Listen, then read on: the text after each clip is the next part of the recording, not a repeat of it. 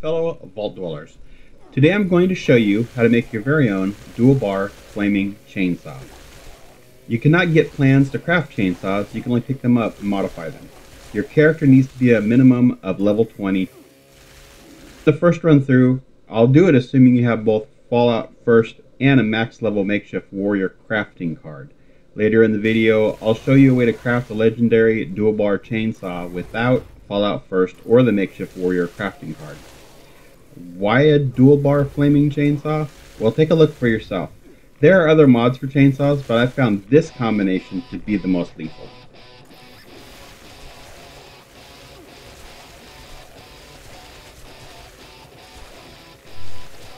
The easiest way to find a chainsaw is with Fallout First by logging into a private server so nobody else can grab the chainsaw before you get there.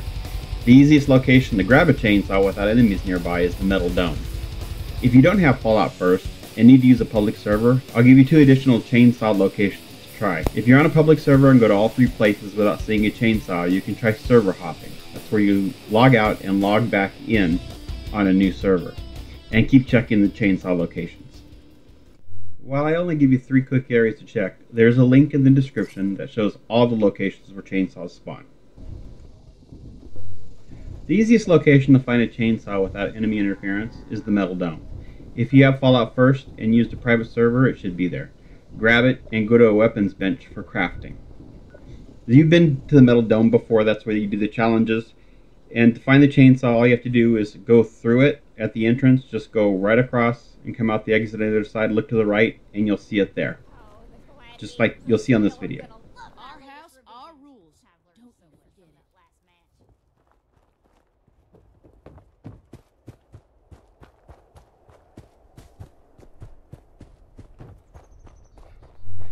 If you're on a public server and the chainsaw is gone when you get there, the next spot I usually check is the Ranger Lookout.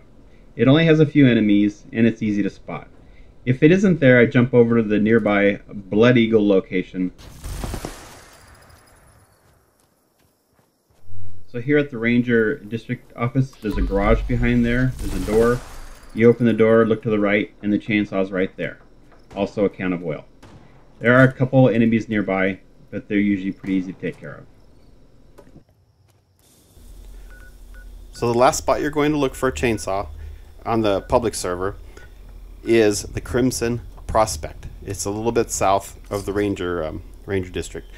So it'll put you on the north side, and you need to work your way around to the south side where the chainsaw's at. It'll be on a set of shelves next to an abandoned bus, kind of in plain sight. You can either sneak around so you don't have to deal with them, or there might be a little bit of fighting. There's a couple machine gun turrets, and people might detect you. But if you sneak, there's a good chance you can get around without being seen. And just follow the path that I'm showing right here. Once you work your way to the south side, you'll see that bus next to a cargo container, and the chainsaw is right by the bus door. You are going to need a chainsaw flamer mod. So if you don't have one of those, the next stop is Berkeley Springs Station or Watoga. Both places have them, before you head back to your workbench.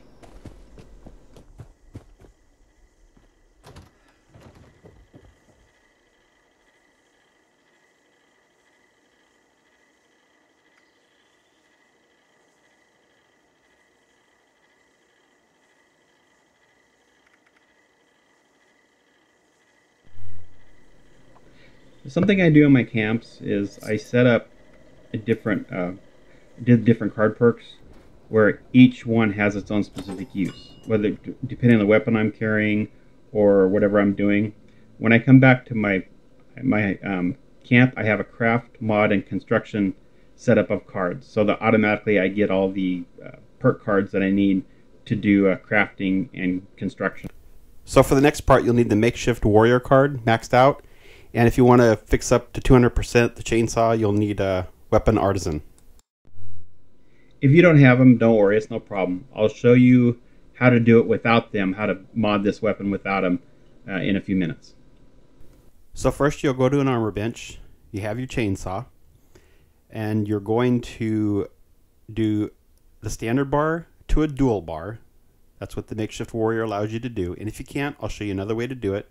So don't worry about that. You're going to use your Flamer mod that you bought from the vendor. And then you're going to do a random legendary mod. And I can show you how to get legendary mods later too. But it's going to, the hard part's random. Might be good, it might be bad. Gourmand, it's okay. That's a reasonable perk, and with some others with endurance. So we'll keep that, and I'll go ahead and sell it as is. And so now you have a legendary dual bar flaming chainsaw. Okay, so far we've shown how to do it with already having legendary and the dual bar flaming, the Makeshift Warrior card, and all that stuff. So here's how you do it if you don't have those. So you remember the other stations only had the Chainsaw Flamer mod.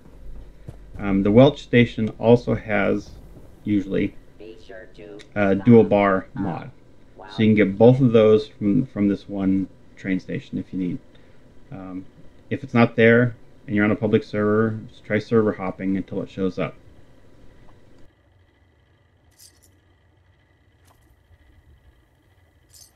If you don't have any legendary modules, here's how you get them.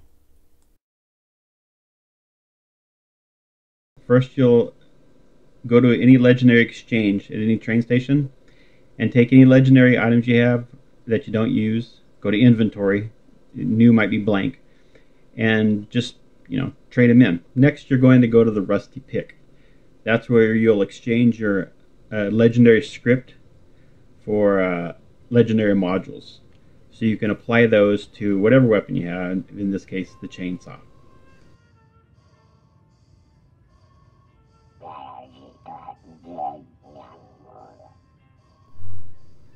So even without a Makeshift Warrior card or Fallout First or legendary cores, now you have all of those. So the next step is to go to a weapons bench and do the things I showed you at the beginning of the video to do. You'll be able to do them with these modifications that you purchased. I hope this video was helpful. If you liked it, please hit the like button and subscribe for more videos like this in the future. Country road.